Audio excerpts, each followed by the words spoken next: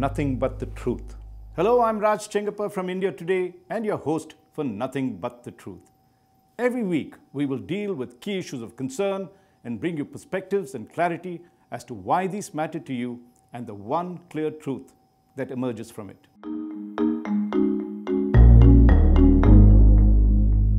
On November 18th, on a clear day at the launchpad of ISRO, or the Indian Space Research Organization, at Sriharikota in Andhra Pradesh, history of sorts was made. A slim rocket, 6 meters tall, which was around 2 stories high, took off in a blaze of flame and gas and rose into the firmament. Very quickly, it reached a speed of Mach 5, which is 5 times the speed of sound, and an altitude that was around 89.5 kilometers. Now, just to give you a sense of how high that is, most commercial aircraft travel around 10 to 13 kilometers high. That's the altitude, the maximum altitude they go. This spacecraft went right up to 89.5 kilometers, which was as planned, and turned around and began its descent. Inside the mission control room, on giant computer screens that looks like out of a James Bond movie, the scientists were tracking its path. And it went perfectly as planned, the altitude as well as the speed that was there. And after it had exhausted its fuel, it turned down and splashed into the Bay of Bengal, and inside there was wild cheering in mission control. The rocket was called Vikram S and was named after the father of India's space program, Vikram Sarabhai. The mission itself was called Praramb, which is a Hindi word for beginning. That is an apt word because this was the start of a new adventure in India's space program. ISRO has built giant rockets in the past, and in comparison, Vikram S is tiny. But the achievement is that it is the first time that a private company has built and launched a rocket into space. And the people that did it were 2 young IIT graduates, Pawan Chandana and Bharat, Daka. Both Pawan and Bharat are in their early 30s, and after they completed their graduation from IIT, they joined ISRO and worked in the rocketry section and other allied activities. By 2018, they decided to leave ISRO and form their own company called Skyroot, with an ambition to build rockets. They were inspired by the likes of Elon Musk, who had set up Tesla and built it, and then set up SpaceX, and his company was doing work with NASA that included launching satellites as well as sending astronauts up into space. They were also inspired by Jeff Bezos of Amazon, who set up Blue Origin, and Richard Branson, the owner of Virgin Airlines, who set up Virgin Galactic. Both Bezos and Branson believe in space tourism, and they have built rockets that could take people up to experience zero gravity and weightlessness, and both of them did that in their own spacecraft last year. After they set up their company in 2018 and began work on rocketry, COVID struck in 2020 and delayed their project by almost a year. When I went to meet them in 2021 in their Hyderabad-based office, they had these model rockets that were there, and I thought this would take much longer to build, but I was pleasantly surprised when this November they went ahead with the launch of the first privately built rocket for India. So why was their achievement so important? For that, we need to go back into a bit of history. For the past 50 years or so, Indian Space Research Organization, which dominated the Indian space scenario, has earned a name for itself. Despite being a public sector institution, it has outperformed many of the other public sector units and has brought both India pride and glory. ISRO has propelled India into the exclusive space club of over just a handful of nations that has the capability of building giant rockets that can lift heavy satellites that could do an array of jobs for us that includes communication, weather, remote sensing, and even military applications. ISRO has gone far beyond just building rockets and sending up satellites. It has also sent up orbiters to the moon, to Mars in 2013, and it is now having its most important program underway the Gaganyaan, which is to send up 3 astronauts into space for a week. The government-owned ISRO has done India proud and has made India self-reliant, but it had a monopoly over all kinds of space activity in the country. If India needed to be a world space power, urgent reform was needed to bring in private players, as had been done in the US and in other countries. So in May 2020, in the midst of the first wave of COVID, the Narendra Modi government announced radical reforms in the space sector. And what were these? It opened out all activities of space, including building rockets, building satellites, and launching them to private players. This was not there before. And the second thing they said was that the Indian Space Research Organization and all its facilities, its laboratories, launch pads, would be available for private players if they needed them. I spoke to Jitendra Singh, the Union Minister of State for Space and Atomic Energy, and he made it a point to attend the launch at Sriharikota. He said he was delighted to see Vikram S go up, and he saw twin benefits in the policy that the Modi government had made to free up space for private players. Apart from bringing a whole lot of new players into the game, what really was encouraging, he said, was that over 100 startups had begun various efforts, including Skyroot, as we saw, to build spacecraft and make satellites. And he said, importantly, what it does is, with so many players in the game, it would make India globally competitive. I spoke to Pawan Chandana, who is the co-founder of Skyroot, and asked him what the experience was like when he was building the rocket.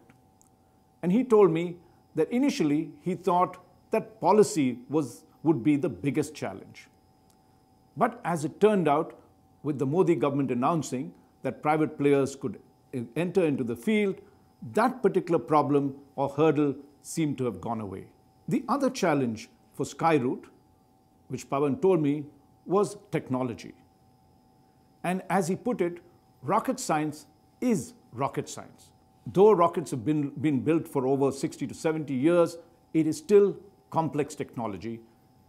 And Skyroot was not satisfied with just building another rocket. They decided to bring in newer technology. And this included carbon fiber to make the rocket motor casing, which makes it lighter and stronger, as well as the all-new 3D printing for its rocket casing and other parts that were there. These technologies are for the first time being tried out on a rocket in India, and that is through the credit of Vikram S. Pawan told me that he had tested the rocket among his own scientists and also got ISRO, a team from ISRO, to review all their processes and clear it. But on launch day, he was obviously nervous, and he said he was worried that something could go wrong because, as he put it, space is unforgiving. It requires more than 99.999 kind of precision, and if there's the slightest error, the entire 4 years of effort would come crashing down. Fortunately, on that day, everything went like clockwork, and as the rocket lifted off, Pawan told me that not only did he feel exhilarated, as it continued its journey, he felt as though that sunshine had broken through, and there was wild cheering, not only of his team, but all around him, and a lot of shake hands that was happening at mission control. The reason for their joy is also because normally first launches are problematic in space. The fact that they hit the bullseye on the first attempt that they did was highly encouraging. Skyroot is the forerunner for bigger things that will happen to the private players in Indian space. I spoke to Pawan Goenka, who's the chairperson of InSpace, that facilitates all private rocket building, launches, and coordination with ISRO. And he told me that while Praramb, the mission, was a baby step as compared to the giant rockets and other things that ISRO does, what it does demonstrate is that private players across the country are competent to build these complex systems.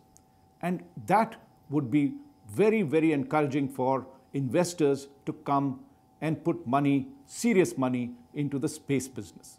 Pawan Goenka also told me that out of the 101 startups that have come up across the country after the reform process was started in May 2020, almost 20 to 25 of them are at a very advanced stage of producing rockets or satellites. Among them, he had named Agnikul, the Chennai-based rocket company that had been set up recently, and it is now ready with Agniban, a rocket launcher that is likely to go up either next month or the next year. And both of these companies, both Skyroot, which sent up Vikram S, and Agniban, have had very encouraging funding reaching them.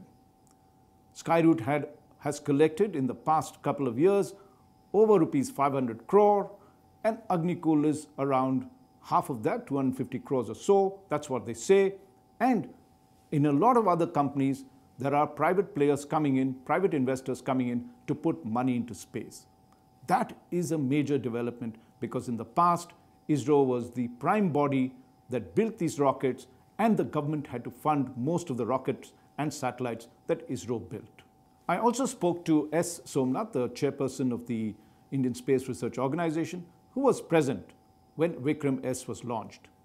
He said the launch was symbolic of how the private players could succeed in the business, and he said that the reform process actually opened up two major streams for Indian space. One was the startup stream, which we saw Skyroot and other smaller players coming into the business, and the other was the large players that had collaborated with ISRO in the past to build rockets and satellites. Over the years, ISRO had collaborated with a large number of private players, and currently almost 50% of the various parts of the rockets and satellite systems are built by private players in India. To enable these big players to play an even bigger role in Indian space, the Indian government set up NSIL, or the New Space India Limited, a public sector undertaking, which will enter into joint ventures with these players so that they can not only build rockets and maybe later satellites and launch them. NSIL has recently signed up with a consortium of companies to build the Polar Satellite Launch Vehicle, or PSLV. In future, NSIL will also have similar consortiums set up to build satellites, and that would be a major avenue for these big players that are there. Importantly, ISRO will play a major role in facilitating their entry into space. Earlier, these companies only built parts for ISRO. Now, ISRO will handhold them so that they can not only understand integration of the rocket or the satellites, as well as help them launch it. And over a period of time, they would build that competence to do it on their own. All these major developments, whether it is startups like Skyroot and others demonstrating their prowess, as well as the large players forming consortiums to build various spacecraft, as well as including satellites and rockets, would give a tremendous impetus to Indian space. Most importantly, the government was doing all the spending before, and now we would have a lot of private players come into the business. The estimated market, the world space market, is supposed to be $400 billion, and currently India is doing barely $8 billion. So there's tremendous potential that is there. This does not mean that ISRO would be sidelined. In fact, ISRO would continue to be the main guiding source, as well as in terms of advanced technology, would do all the research to provide it. Its hands are already full. It has the Gaganyaan project in terms of the sending up 3 astronauts that's there. It's got missions to Mars, to the Sun, and another one to the Moon. There's plenty of research that it's doing. Apart from that, it still has heavy lift rockets that can take up big satellites, which it will continue to do, which it has been programmed to do, till the private players take charge. All these developments, whether it is the startups like Skyroot coming into production, or the other startups that are now almost ready, as well as the big players forming consortiums to build rockets and satellites, will result in a dramatic improvement in India's space prowess, and will give it the push to become a world space power along with the big boys of space. Clearly, the sky is no more the limit. Thank you for listening to this episode of Nothing But the Truth. I look forward to having you with me next time. Nothing but the truth.